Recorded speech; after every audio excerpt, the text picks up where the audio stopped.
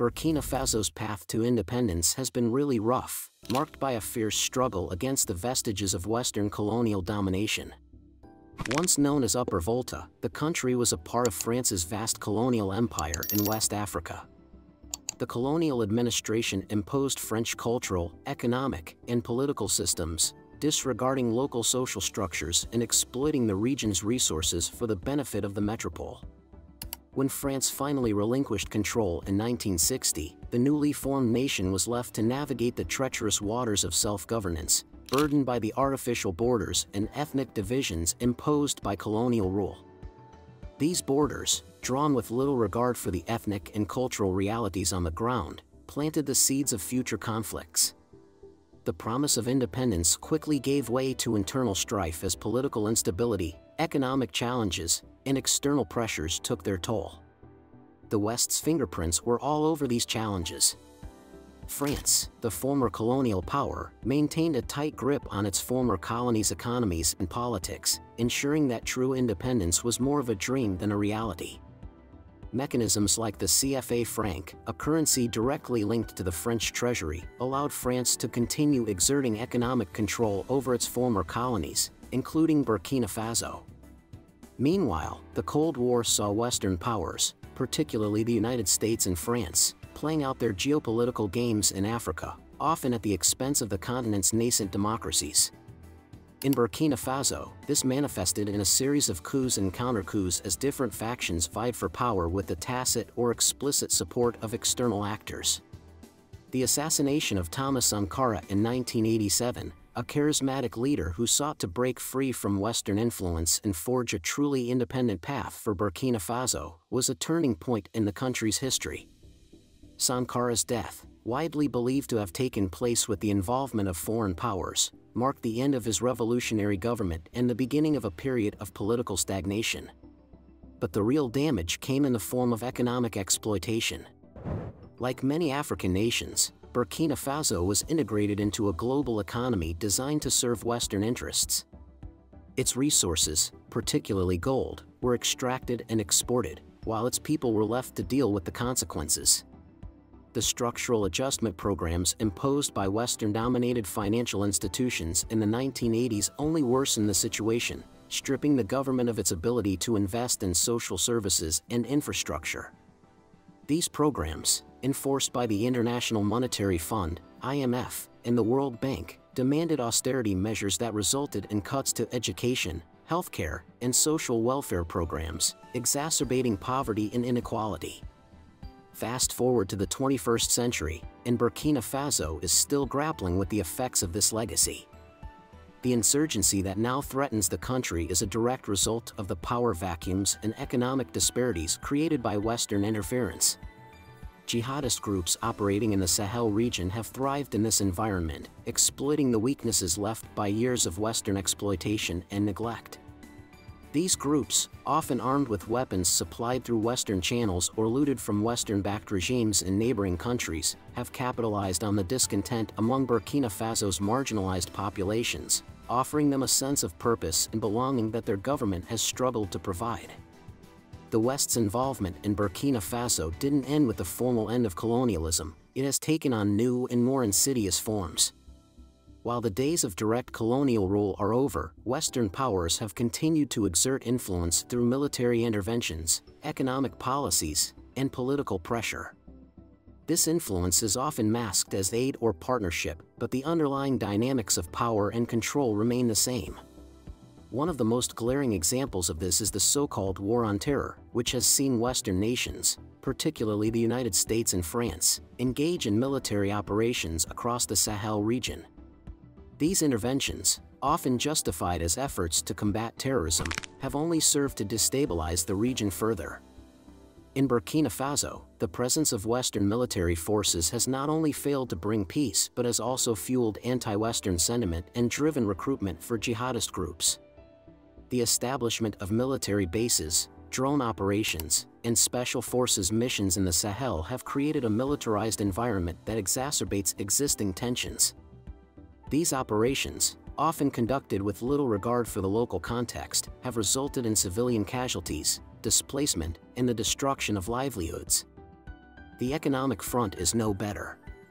Western-dominated financial institutions continue to impose policies that prioritize debt repayment and foreign investment over the needs of the local population. The conditionalities attached to loans and aid packages often require Burkina Faso to adopt neoliberal policies that benefit foreign investors at the expense of the local economy. This has left Burkina Faso's government with few resources to address the underlying causes of the insurgency, such as poverty, unemployment, and lack of access to education and healthcare. Moreover, Western governments and corporations remain deeply involved in the extraction of Burkina Faso's natural resources, particularly gold, with the profits flowing out of the country and leaving behind environmental degradation and social unrest.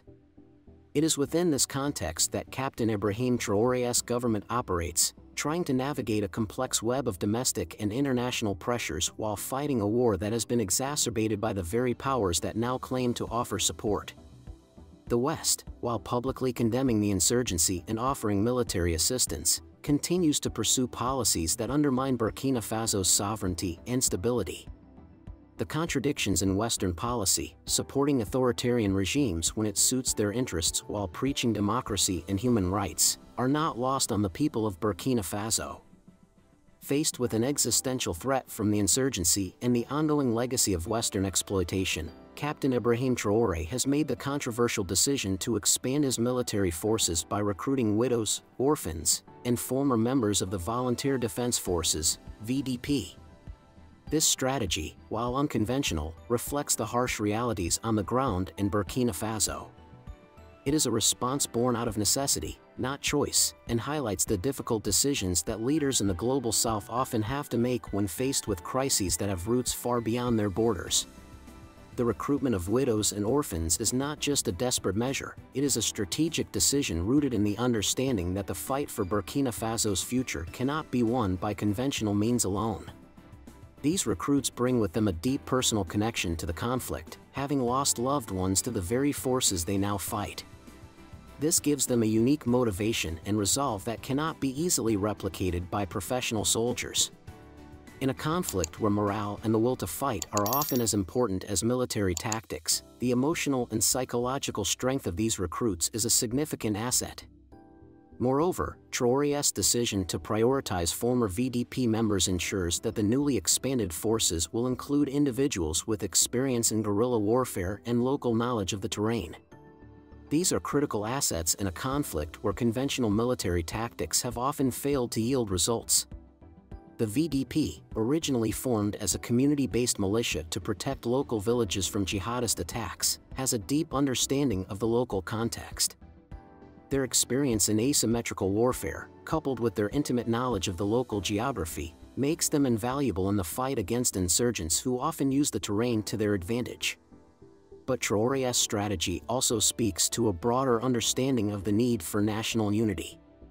By recruiting from among the families of fallen soldiers, the government is reinforcing the idea that the fight against the insurgency is not just a military campaign but a collective struggle for the survival of the nation.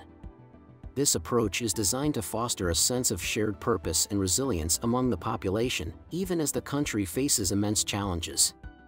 In a nation as diverse as Burkina Faso, with its many ethnic and linguistic groups, fostering a sense of national unity is crucial. Traoré's recruitment strategy, by involving those who have been most directly affected by the conflict, aims to build a sense of collective ownership over the country's future. Yet, even with these strategies, the question remains, can Burkina Faso truly achieve stability and security in the face of such overwhelming odds? The path to stability and security for Burkina Faso is fraught with challenges, both internal and external. Internally, the country must address the root causes of the insurgency, including poverty, unemployment, and the lack of access to basic services. This requires a government that is not only strong militarily but also capable of delivering on its promises of economic development and social justice. Traoré's government will need to undertake significant reforms to address these challenges, even as it fights a war on multiple fronts. One of the most pressing internal challenges is the economic situation. Burkina Faso's economy remains heavily dependent on agriculture and mining, with the latter dominated by foreign corporations. Diversifying the economy, investing in sustainable development, and ensuring a more equitable distribution of the country's resources will be crucial in addressing the grievances that have fueled the insurgency. Externally, Burkina Faso must confront the legacy of Western interference and assert its sovereignty in the face of ongoing attempts by foreign powers to maintain their influence. This will require a delicate balancing act as the country navigates the complex geopolitical landscape of the Sahel region. Developing strategic partnerships with other African nations, strengthening regional cooperation, and exploring alternative economic and political models that prioritize the needs of the local population will be essential in this endeavor.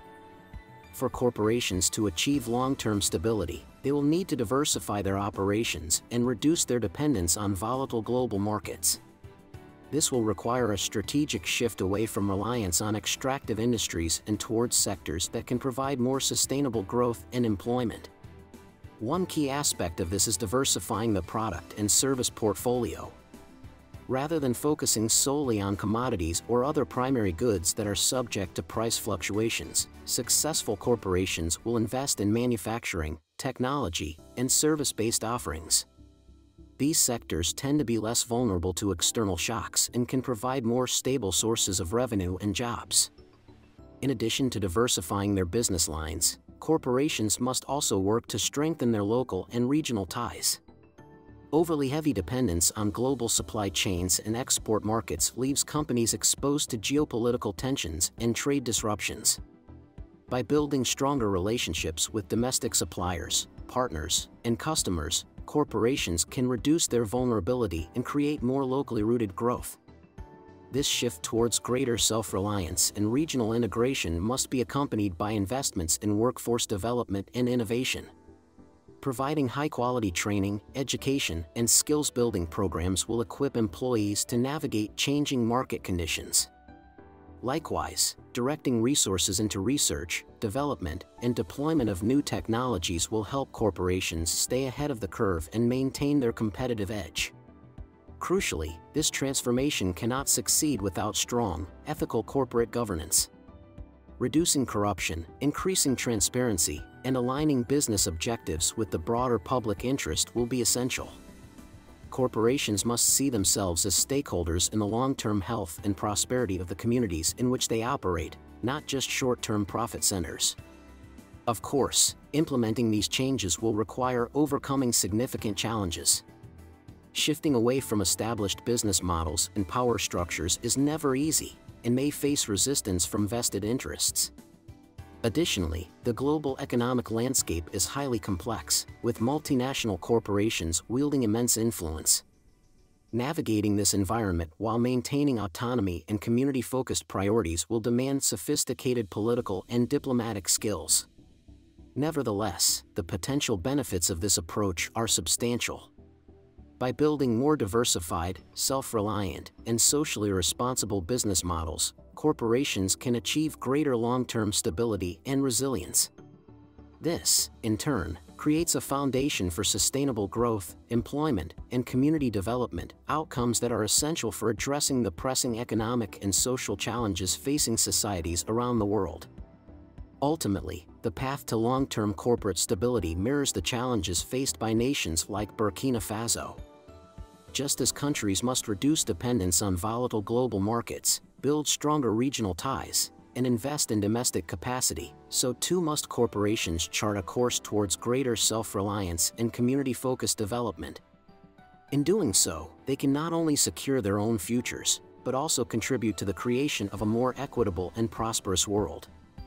Thanks for watching till the end. If you enjoyed this video, please leave a like as well as a sub so more people can see this.